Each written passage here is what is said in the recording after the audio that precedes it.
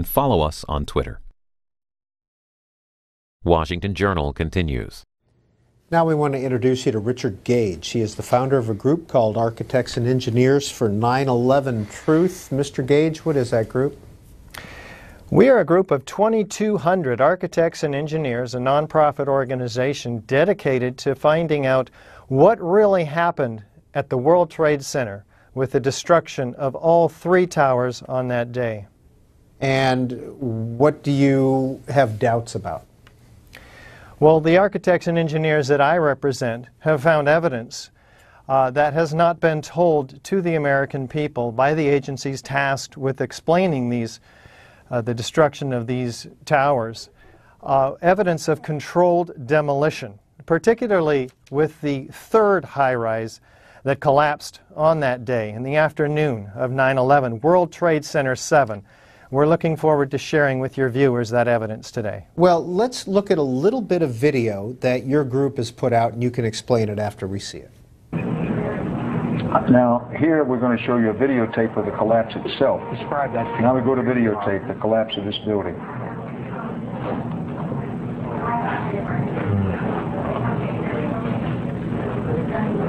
It's amazing. Amazing, incredible, pick your word. For the 3rd time today, it's reminiscent of those pictures we've all seen too much on television before, when a building was deliberately destroyed by well-placed dynamite to knock it down. Mr. Gage, that was Building 7, Dan Rather narrating on CBS Live. It sure was, and most Americans are completely unfamiliar with this. In fact, architects and engineers around the world, mostly all unfamiliar with the 3rd worst structural failure in modern history. I mean, here is a 47-story skyscraper. At 5:20 in the afternoon, it drops like a rock, and I mean this fast. Free fall acceleration, straight down, uniformly, symmetrically, as you saw. Now, a building with 40,000 tons of structural steel cannot fall straight down like we saw due to normal office fires, the official reason given us by NIST, the National Institute of Standards and Technology, without all 80 columns on each floor being removed simultaneously and then synchronistically timed floor by floor. So, Peter, we've seen this like the old hotels in Las Vegas, and as our viewers just saw, it looks exactly like a controlled demolition. But NIST tells us, no, this came down due to normal office fires. So you can begin to see the problem right off the bat. Normal office fires have never brought down a skyscraper ever before. We have steel-framed, fire-proofed skyscrapers for a very good reason, and they have protected our towers for a long, long time. So the 2,200 architects and engineers that I represent around the world in over 300 presentations now in 32 countries and 82 American cities, they present the evidence for the explosive demolition. And that evidence is seen not only in the videos of the buildings, but it's heard by the first responders who cite the explosions in this building's destruction, who cite the pools of molten iron flowing like lava, they say. And in fact, Leslie Robertson himself, the World Trade Center structural engineer, cites a river of steel flowing. Now, these are evidence of temperatures exceeding 2,800 degrees Fahrenheit. Office fires can't even get 1,000 degrees short of that.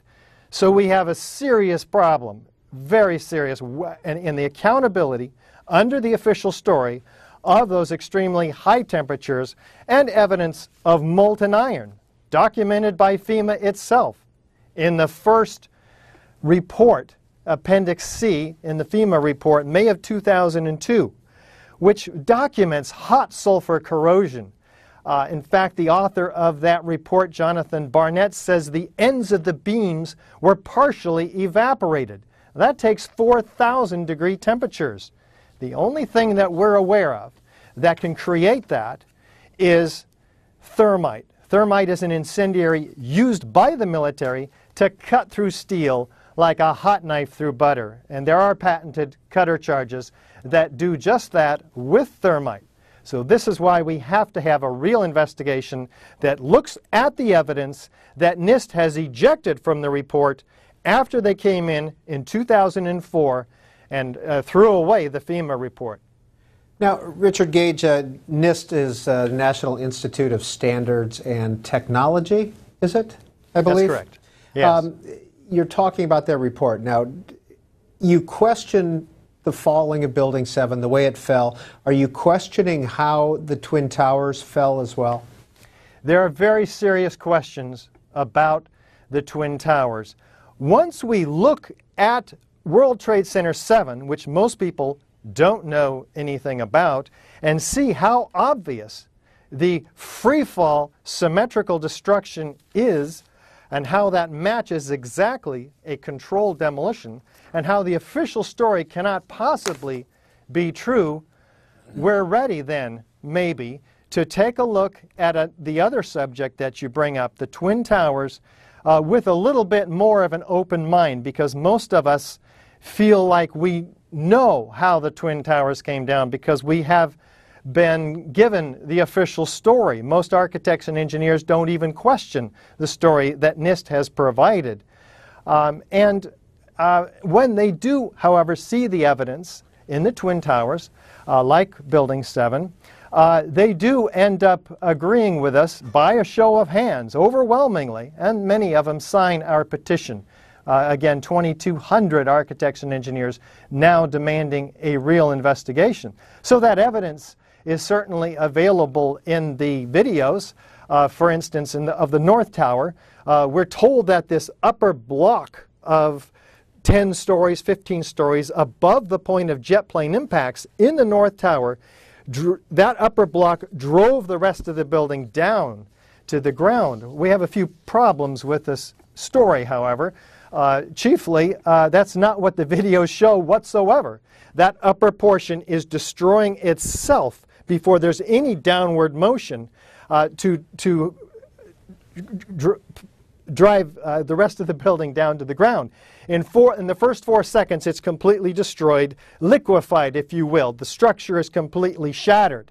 There's nothing left to drive the rest of the building down. And yet what we see after 4 seconds is exactly what the first responders are describing, hundreds of them, in the oral histories taken and documented by Thomas von Essen, the fire commissioner. They say, pop, pop, pop, all the way around like a belt, all these explosions. They're describing explosions, they're hearing explosions, they're explosions throughout the building, yet none of these hundreds of eyewitness testimony of explosions are included in the official report. But what we see is, like they describe, a belt. All these explosions laterally driving 4-ton perimeter wall sections, structural steel sections, laterally 60 miles an hour in every direction, landing 600 feet away. Isolated, freely flying structural steel sections. This takes an incredible lateral force, up to enough force to eject or fire a 200-pound cannonball 3 miles. We also see explosions below that. Mr. Gage, I apologize for interrupting. I just want to let our viewers know we're going to take a lot of phone calls, and we're going to begin that in just a second. We invited Mr. Gage on this program because from time to time regular viewers of the Journal know that we get phone calls asking about Building 7 regardless of what segment we're talking about. And so we thought we'd investigate this group and give them a chance to have their say. And I want to start with this tweet, Mr. Gage, and it kind of goes to the why. And this is Jim at Lake Gaston. Who gains from this building falling? Why would someone want to demolish it? I think criminal investigators who are trained at looking for suspects in such massive criminal controlled demolitions like these obviously were, have to be employed to look at the means, the motive, and the opportunity. Who benefited? Cui bono? These are the questions that enterprising journalists and criminal investigators should be asking, but in large measure are not, for whatever reason. The architects and engineers for 9/11 truth are tasked with the what. And those questions you ask, why, have to also be answered by those who are trained to find suspects with motives and find a motive too. Let's take some calls, Mr. Gage. Max in Milford, Indiana. Please go ahead. Hello. Thank you, C-SPAN, for having Mr. Gage on to tell the inconvenient truth about 9/11, because our whole foreign policy and much of our domestic policies today are all based on 9/11. And there are so many questions to be asked and answered about 9/11, like, where is the airplane debris at Shanksville, Pennsylvania? Where are the 4 black boxes from the airplanes? Why did the Bush administration fight an investigation? Why did the 47-story World Trade Center Building 7 collapse? Why were military and political people told not to fly? Who scheduled the hijacking war games on 9/11? Where was NORAD? Who told them to stand down? These are just a few of the questions that need answering. Thank you. Well, I agree with the caller. These are some serious and very important questions that Americans, millions of them, are asking, but not getting enough airtime. And we appreciate C-SPAN's dedication to journalism and finally focusing on this subject, because after all, 2 wars were started as a result of 9/11. We've lost 6,000 soldiers, 1 million people in the Middle East have been killed in these wars in Iraq and Afghanistan. We've lost precious civil liberties through legislation, and our economy has been wrecked. If there's any question about what happened at the World Trade Center and the other questions the caller is asking about, then we've got to have a real investigation. Richard Gage, next call for you comes from Alice in Morganville, New Jersey. Hi, thank you. Everything you are saying is questions I have as somebody who worked there for 24 years and was there for the 93 incident. Nobody ever brings up Giuliani. We had Philippe Petit walked between the buildings, yet the mayor, the biggest mouth, never said after the first building was hit, clear out the second building. I don't care what size plane that they thought it was. Or with the president reading My Pet Goat. So please continue to investigate. I lost so many dear friends. I wasn't working any longer at the Trade Center. Thank you. Richard Gage. Thank you. I do appreciate the additional questions raised by the callers today. Of course, our focus is on the science of what happened. We want to know, how did 400 structural steel connections give way every second during the 7-second free-fall collapse of World Trade Center 7? Their computer animation that NIST made to prove how their theory developed, that is the buckling of column number 79 at the 12th floor where the worst fires were said to be. However, those fires were burned out over an hour before the building ever collapsed. So they could not have caused the thermal expansion that NIST cites as initiating this collapse.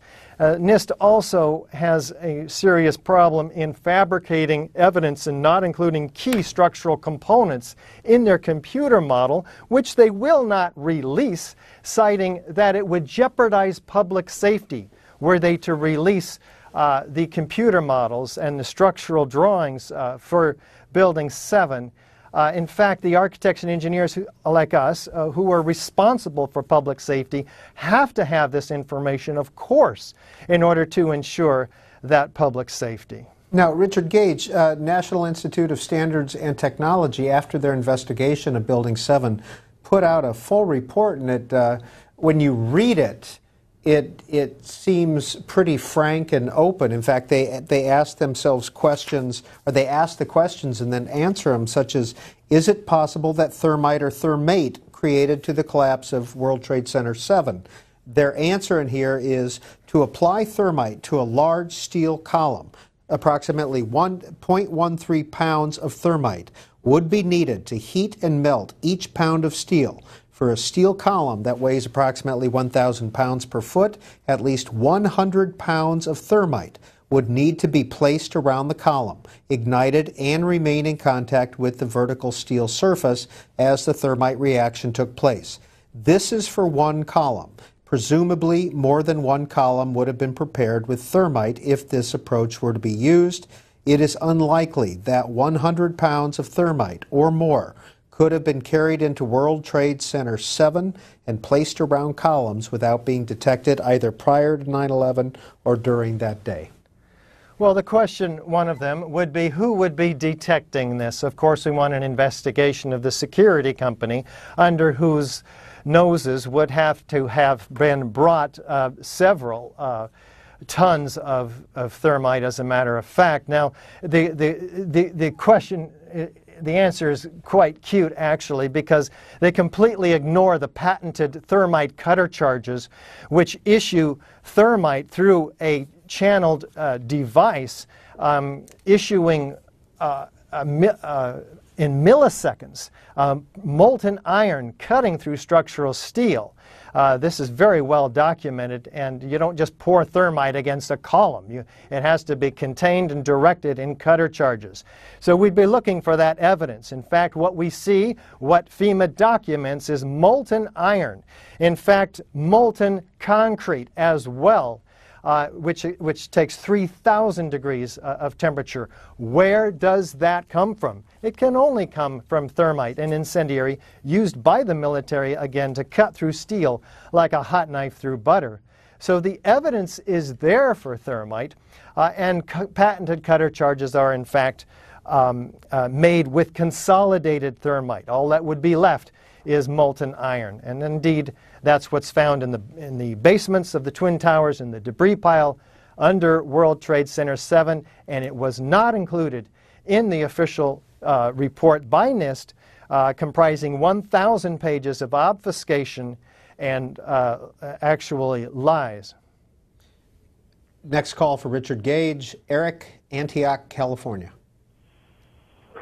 Hi, I'd just like to say that I really enjoy C-SPAN, and there's been a lot of callers a lot of times that I've heard calling about this issue, and I'd like to thank C-SPAN for allowing this to come up, and congratulations to all the people's calls finally bringing it forward. And that's all I have to say. We'll move on to Cologne, Germany. This is Sinan calling in from Cologne. Yeah, hello. Thank you for taking my call, Mr. Gage. As we all know, there were many eyewitnesses, I call them crime scene witnesses, on that morning of 9/11. And indeed, it was one of the biggest crime scenes in history. I know you're not just only in contact with architects and engineers, but also with lawyers.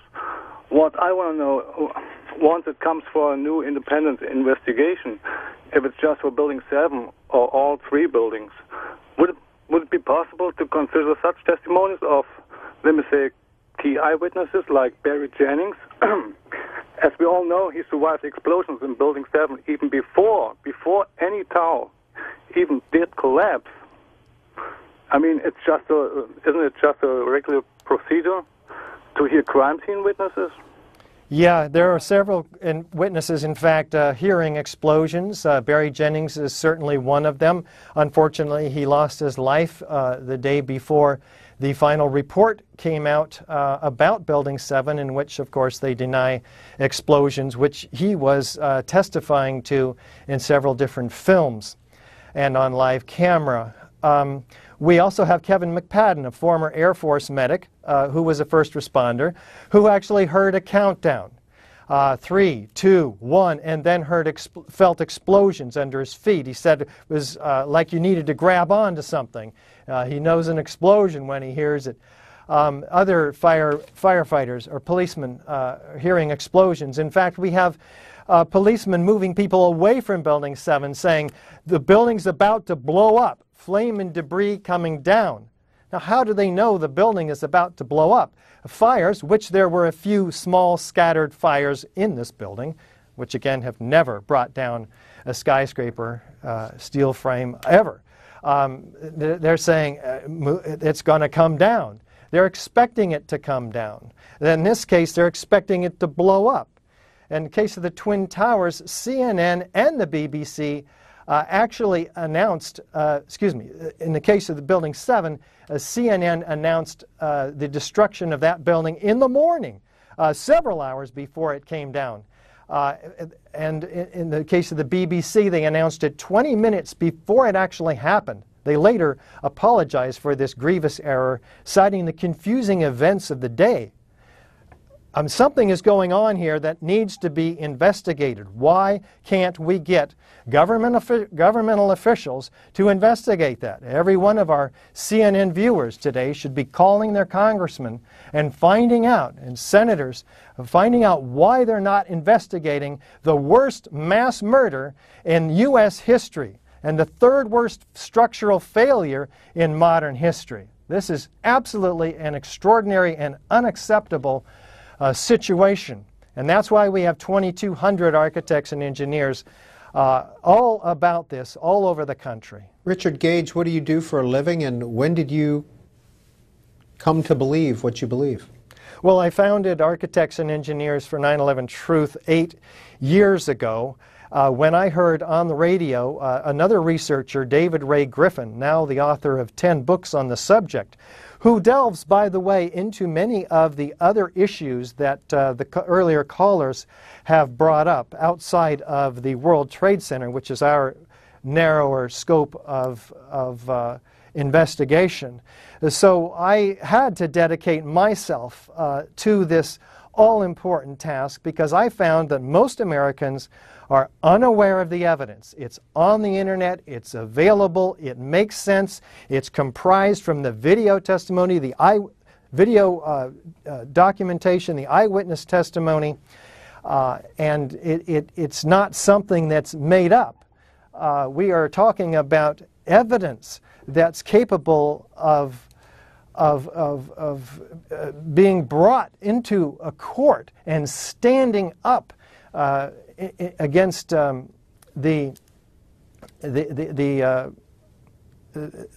process, the legal process. So let's, like the other caller said, let's get it going. Let's get some effort, as we are, in fact, pursuing various legal efforts, including against NIST themselves for fraudulent building reports. And back to the National Institute of Standards and Technology report. This is the question. An emergency responder caught in World Trade Center 7 between the 6th and 8th floors said he heard 2 loud booms. Isn't that evidence that there was an explosion?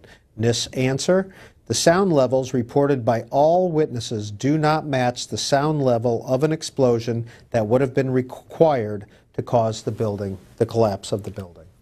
Yeah, they actually say it would be a loud boom, you'd hear it for miles, but what they're referring to is high-energy explosives, which are normally used to bring down high-rises, like the old hotels in Las Vegas, which we've all seen, which Building 7 looks exactly like. But if they used thermite, an incendiary, which operates by heat instead of gas expansion and force and loud bangs and bright flashes, thermite instead would be much quieter, but there would still be some explosions heard, which in fact were heard. Laura tweets in, what do the 9/11 truthers think happened in Pennsylvania and at the Pentagon? Were they terrorist attacks? Well, the researchers such as David Ray Griffin, who have looked into these matters, have found serious questions that also require a real investigation. And we're talking about a real investigation which offers immunity to bring forth witnesses, a subpoena power to force them to come forth, that looks at all the evidence with an open mind and with the scientific method. When we get such an investigation that we can actually trust, unlike the 9/11 Commission, by the way, which at least two of those members said that they were set up to fail by the Bush administration. One of them, Max Cleland, resigned, citing this as a national scandal. This is pretty extraordinary evidence. In fact, the attorney for the 9/11 Commission, John Farmer, cited that there was a decision at some point not to tell the American people the truth. The American people deserve the truth, Peter. Mike, Safety Harbor, Florida. Go ahead. Yes, good morning, C-SPAN. First of all, Mr. Gage, I just want to give you the utmost compliment. You're a true American hero, and my hats are off to you. The very first caller was right when he listed the lengthy list of anomalies. The science for the destruction of the Twin Towers through explosives such as nanothermite is there. It's overwhelming. I personally have spent hundreds of hours of my personal time going over various information through Shanksville, the Pentagon, as well as the Twin Towers. Mike Rupert did an excellent presentation that you can pull up on YouTube where he actually goes through who would actually have benefited from the Twin Towers being brought down. He discusses topics of insider trading that went on that day through the various airlines. He talks about defense contracting. There's a lot of things that he touches on that have a lot of credibility. The one thing we need to stay away from is partisanship, because until we can prove who actually is involved, we should try to avoid dropping large names because it's counterproductive. Although I do believe the way you do, there's a lot of questions that the Bush administration needs to answer. My last question for you is, I was curious, have you personally or your family or anyone with the organization, have you had any threats, harm to your life or anything of that nature? And I'll take your answer off the air. Thank you very much for C-SPAN. I'm delighted to say that I have not had any problems with threats, and I'm eternally grateful for that. I don't need that in my life. I'm just a normal, everyday architect and person who is very concerned about our country. As an American, I am deeply disturbed about the state of affairs when a deception on the scale of these three criminal-controlled demolitions can occur, and most Americans, certainly not all, fortunately, have been deceived.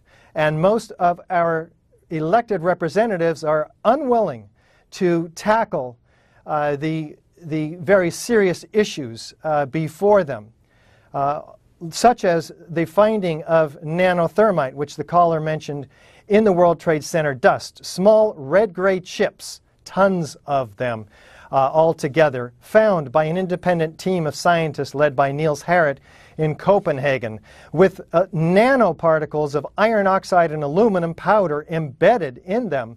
Very clearly the most advanced materials made in extremely sophisticated Defense Department contracting laboratories. This material should not be found in all the World Trade Center dust, and yet there it is, and unexplained by the official analysis of the dust samples by R.J. Lee and the USGS. Which, by the way, also found evidence of molten iron in the dust, which cannot be accounted for by the official story. Of course, jet fuel office fires can't possibly account for temperatures exceeding 2,800 degrees. Office fires can't even get up to 1,800 degrees. From the NIST report, some people have said that a failure at one column should not have produced a symmetrical fall like this one. What is NIST's answer to those assertions? World Trade Center 7's collapse, NIST says, viewed from the exterior, most videos were taken from the north, did appear to fall almost uniformly as a single unit. This occurred because the interior failures that took place did not cause the exterior framing to fail until the final stages of the building collapse. The interior floor framing and columns collapsed downward and pulled away from the exterior frame. There were clues that internal damage was taking place prior to the downward movement of the exterior frame. Here's another one of NIST's cute answers to an extremely difficult question. You cannot have the interior of a 47-story, 40,000-ton structural steel frame fail without pulling in the side of the building and causing massive warpage on the exterior perimeter structural steel system. It can't happen. They're talking, once again, in their computer models, which betrays their own theory, that we have 400 structural steel connections that have to fail in their computer models in order to get that interior to fail, and then the exterior. We don't even have massive window breakage on the exterior. It can't happen. In fact, what does happen is the penthouse drops, the main penthouse, a half a second prior to the overall. So just half a second prior, the penthouse drops, then the overall building drops again. How fast? Free fall acceleration. That fast, 7 seconds. Total structural shattering of the entire structural steel system, beam from column almost. So this can't happen unless all of those are compromised. See, when you have a pile driver that's driving the rest of the building down, it's doing work. In this case, it's falling at free fall, meaning all of its energy is transferred to kinetic energy or motion. There's no energy left to do any work, such as driving the rest of the building down to the ground. That work has to have come from another force. Again, that force is most likely thermite incendiaries, for which we have the evidence in the rubble pile. John, Jonesboro, Georgia, go ahead with your question or comment for Richard Gage. Yes, Mr. Gage, I have a couple of questions. Where did you get your degree in architect? Also, what engineering degrees do you hold? And I would like to personally know when your book is out. I've been a steel worker for 50 years, and I can assure you that all the centrifugal force and the downfall and this and that, hey, if you put enough weight on a building, it's like, you got a paper building. You drop a 5-pound weight on it and see if it'll crush it. So yeah, well, I appreciate that. I went to just a second, Mr. Gage. For the book. Thank you. Oh, thank you. Go ahead. Appreciate that. I went to the University of Southern California in 1986. I had my degree and licensed in 1988. A member of the American Institute of Architects, and we have more than 70, I think 80 now, structural engineers signed on. In fact, there are some high-rise structural engineers. There's several, at least a dozen, high-rise architects, experienced architects in these buildings that have attested to the fact that you cannot have a 40,000-ton structural steel system and not a paper building fall at free fall. I mean, we're talking about 80 columns. In order to have this building fall symmetrically, all 80 columns have to be severed virtually at once. You tell me as a steel worker how that happens, and I'll tip my hat to you. Daniel, Atlanta, good morning. Good morning. This is Daniel Bland. I joined the Army 3 months after 9/11, a decision that nearly cost me my life when a rocket-propelled grenade impacted 15 meters behind me. So first off, I just want to say Mr. Gage and the 2,200 other architects and engineers that have signed this petition are heroes in my book. I'd also like to give a props to C-SPAN for bringing light to this important information. And I'd like to end with a question for Peter. Peter, it's apparent that you've been given these talking points from NIST, and you stated earlier you thought that their response was transparent, which to me seemed kind of a dance around the point Mr. Gage made about NIST refusing to release the input data used in their computer models. I would love to hear your comment and how you think that's transparent and how it serves the interest of truth and finding out what really happened so that we can end these wars that are killing innocent people around the world to this day. Thank you. Thank you, Daniel. Mr. Gage, 2,200 architects and engineers signed on. How many architects and engineers are there registered with AIA and these other groups? How many are in the U.S.? What we've found is that most of them, and I think there's about 80,000 in the American Institute of Architects, most every one of them, first of all, are unfamiliar with the evidence, particularly World Trade Center Building 7. And this is the third worst structural failure in modern history, and yet architects and engineers are not familiar with it. So when we travel, we get them in our audiences, and just like lay people in the audience, they end up agreeing with us by an overwhelming majority. I mean, like 90 to 100% of them when they see this building coming down, which, by the way, they can see also on our website, ae911truth.org. That's ae911truth.org, on which people can see the building coming down and, of course, in the exact manner of classic controlled demolition. So the problem is, architects are expressing opinions, a lot of them, and engineers, before they see the evidence. Those opinions are uninformed. You have to see the evidence to have an informed opinion. When they do, they end up agreeing with us. I think that's extremely important. It's also telling, why are they not informed? Why hasn't other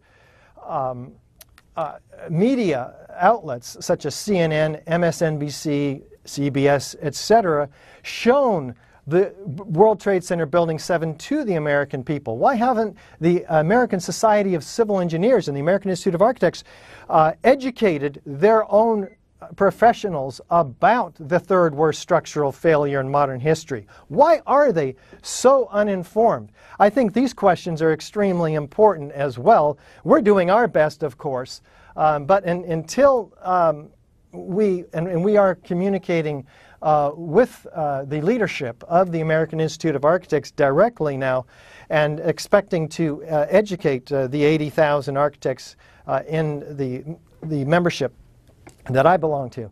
So I think that'll make incredible headway toward the problem that you're citing, Peter. And Richard Gage, let's close with this question from Boring File Clerk. It's tweeted in. I've asked it once and will ask it again. What is your theory about what happened, and why do you think it happened? The scientific evidence shows that incendiaries, and in the case of the World Trade Center Building 1 and 2, the Twin Towers, thermite and nanothermite and high-energy explosives, most likely, brought these towers down in an explosive controlled demolition.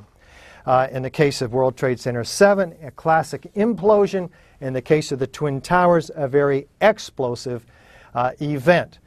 This is what the evidence shows. It's very clear and overwhelming. And we're asking all Americans to first get informed, and second, and you can get informed at our website and with our DVD, which is called 9/11 Explosive Evidence, Experts Speak Out. Just Google Experts Speak Out. It will come right up. And once people are informed, they can tell others, because this is a grassroots organization largely, operating because of what amounts to a censorship on the part of most mainstream media. We praise C-SPAN for having the courage to bring forth the evidence on this morning's show. But our effort is to educate the American people so that they can be informed, they can demand a real investigation, and then we'll let the chips fall where they may. We don't have a conspiracy theory. We're bringing the evidence. It's up to others to investigate and find out who may or may not have been responsible. Richard Gage, founder, Architects and Engineers for 9/11 Truth. Thank you for your time this morning. House of Representatives is coming into session now, potentially working on the border bill, supplemental appropriations for what's happening in the border. Thanks for being with us.